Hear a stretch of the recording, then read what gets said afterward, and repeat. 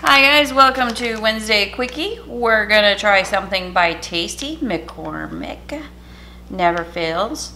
Garlic, onion, and red pepper seasoning mix. Doesn't that look good? I've tried a couple from this brand. I found it at our local Publix, but I think Walmart, somebody told me Walmart carries it, so. Anyways, we are gonna do this in the air fryer, of course, that's what I'm here for. Alright, so preheat the something, we don't need about that. Mix the oil, seasoning mix, and salt in a large bowl until well blended. Add chicken and vegetables, toss to coat. Okay, so it's 2 tablespoons of olive oil.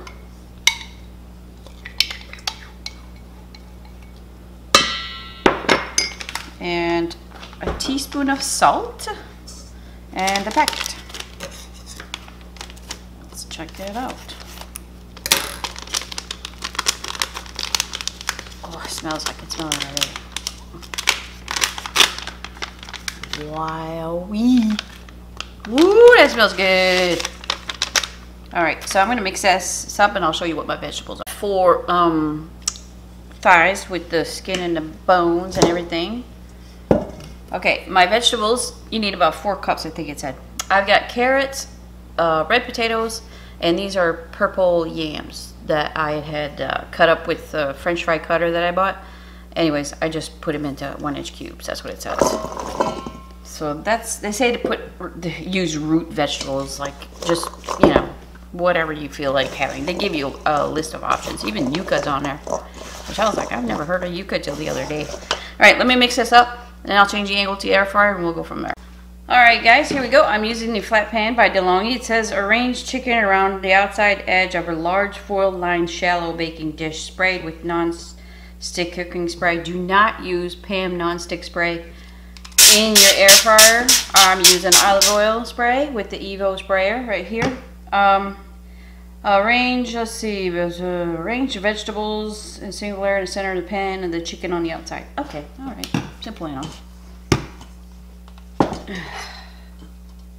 Look how beautiful that is. Holy cow. I am telling you, McCormick, I don't know who's in charge over there, but they know what they're doing with spices. I'm just never disappointed. And this smells like it's going to be amazing. Alright. With the vegetables. This will be okay.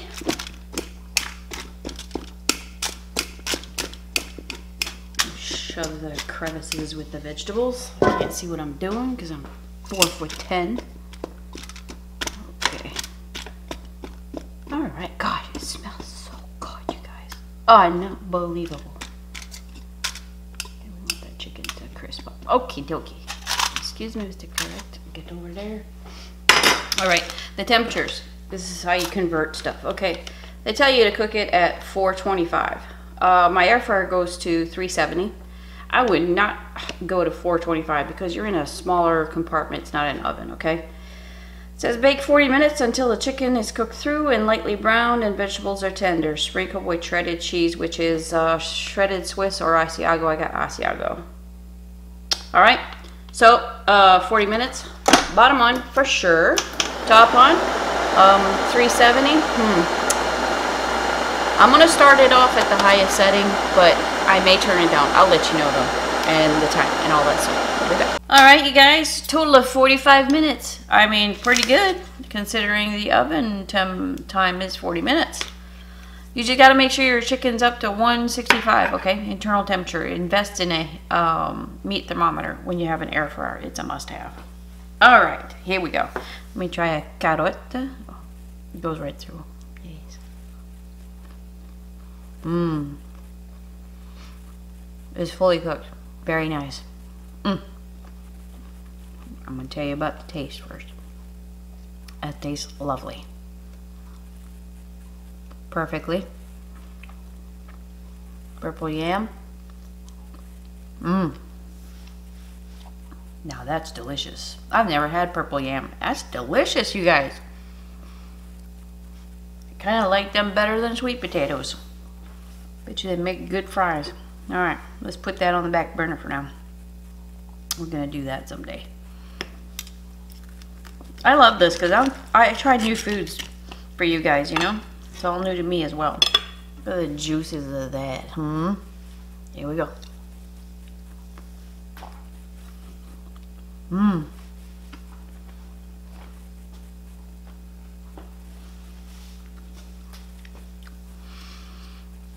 There's not a whole lot sticking out.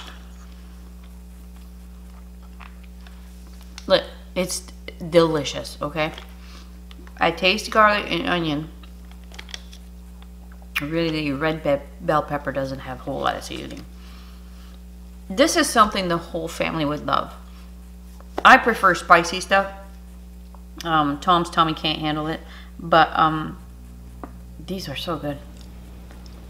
The flavor is delicious.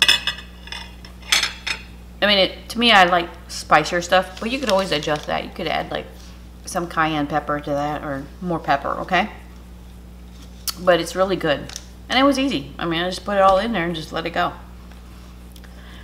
On a scale of 1 to 5, I'm gonna go with 4.5. I mean, it didn't wow me, but it didn't like insult me either, okay? So, it's good. It's not the best one out of theirs, but it is really good. Alright guys, thanks for shopping. Bye-bye. Remind people that you forgot to put the Asiago cheese in there at the end. So you put it after the fact and it did get better.